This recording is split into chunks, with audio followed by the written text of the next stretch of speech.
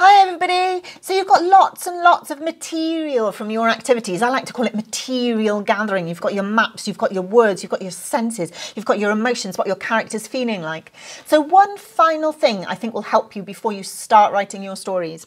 In Ellen's Island, Ellen finds a clue and it's in the form of an acrostic. Now, acrostic sounds quite posh or complicated and it really isn't.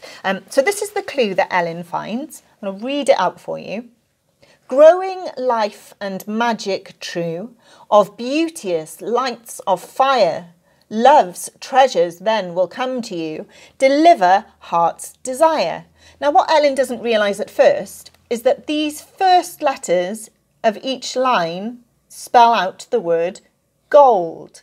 And that's how an acrostic clue works really. You just choose what you're going to give a clue to. So in this case, the clue is to gold.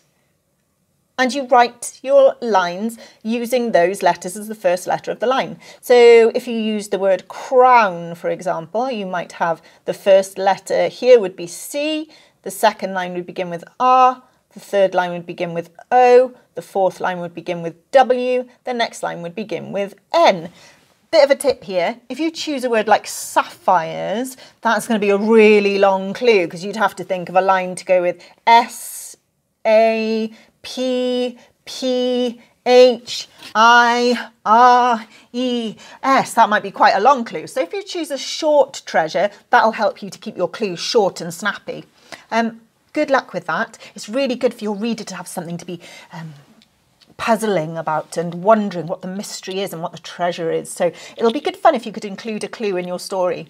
Good luck with your acrostic, and I can't wait for the last activity where we get to start our story.